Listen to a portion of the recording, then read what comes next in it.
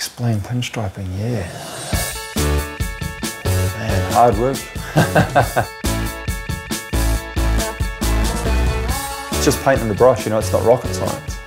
But it's that repetitive and practice that comes with it. You know, and a bit of confidence, you know, to be doing it in front of people and stuff like that. You know, it's a big ask for someone who hasn't done it before or is just learning.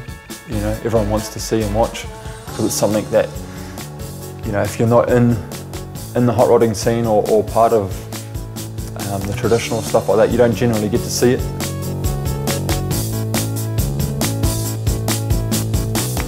Spare of the moment, I guess. I actually bought a set of pinstriping brushes and gave it a go, and man, just chuck them away. I was like, this is crazy. And probably a year into starting at Moselle Panel and Paint, I asked my boss, he was coming back from SEMA, if he could bring me a little bit of paint. Airbrushing was just sort of taken off, and I didn't really want to jump on everyone's bandwagon, so I thought pinstriping would be pretty sweet. You know, I can outline my flame work and stuff like that. So he brought it back, and I don't know, maybe a year later, I was fairly confident at doing some designs on people's stuff. And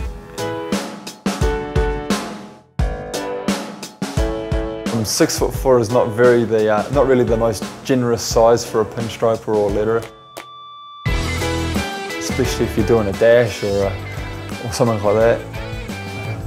Definitely some yoga moves going on, and especially being left-handed, even more of a pain in the ass.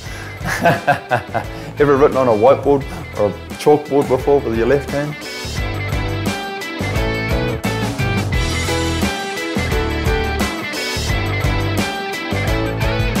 It's been around since day dot. You know, I'm sure that every design that I've done and someone else has done has been done a million times over, but it is a fine line to make something your own without copying someone else's, but sticking to like the traditional, or you know, you have a bit of a new school way of coming in that is totally different again, but it's still pinstriping. You know, you can only pull a brush so many different ways. Definitely an art form, yeah. And you can tell, you know, jump on the net, everyone's got a different style. Man, you can tell different people's works, you know, I can tell local people work. I can tell, you know, people that I follow's work straight away off a photo, instantly. Oh, that's, you know, this guy's work. So, and that's cool, I think, you know, to take something that's so set in stone and keep it your own but the same. You know, you're not recreating the wheel, you know, but you've got your own spin on it. Man, I've been custom painting stuff since I was knee-high to a grasshopper. You know, there's no barriers, there's no limits. You know, there's not someone telling you can't do that or don't do this, it's not going to work. You know, it's all trial and error, and that's fun. You know, even if it does go pear-shaped, you know, you still learn something. You know, I've had helmets where I've come to the complete end of doing the artwork and peel the tape off, and for some reason something's happened and it's peeled it off. Just wash it off and start again. It's part of it. You win some, you lose some. At Classic Cover Insurance, agreed value means agreed value. No fish hooks. There's a lot of reasons why your hot rod or classic should be insured with Classic Cover. To find out more, jump onto our website and see for yourself.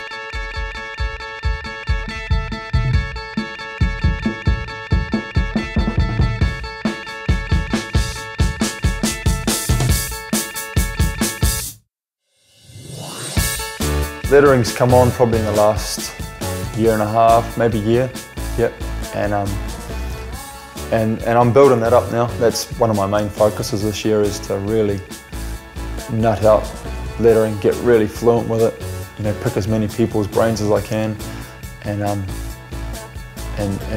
be as confident at lettering as I am striping. Yeah. Man, it's a whole nother ball game altogether. I'm getting there, it's work out. Yeah, it's just, once again, hard work, repetition, practice. Yeah, but lettering is really cool, and it's something that tells a story. You know, pinstriping's cool, but lettering you can read, people can notice, you know, associate it with something straight away, instantly, you know, which is cool. And they tend to go hand in hand.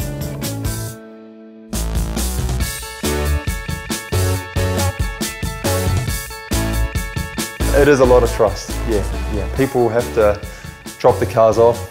They have to leave them with me for, you know, could be up to a week sometimes. And, you know, generally I don't get too much information. They just sort of leave it to me and say, whatever you think looks cool.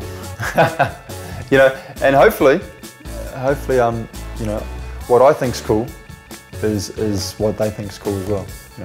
You know, not even I know what it's going to look like in the end. It's a surprise for everyone. Yeah.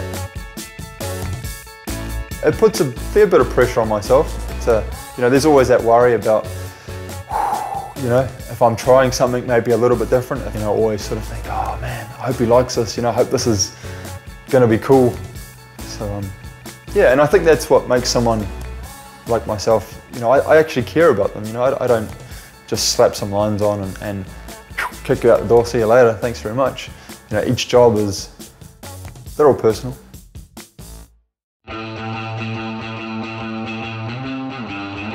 I don't know, it's something, you know, you've got this beautiful car already, and then as soon as you put a bit of artwork on it, it just personalises it to them straight away, you know, like whether they've built it or they've bought it, it's something that they've done to it, you know, and it's pretty cool because I get to help them out as well. You know, it may only take me a couple of hours. You see it drive down the road and it's like, wow, that's so cool, you know, I did that, that's awesome.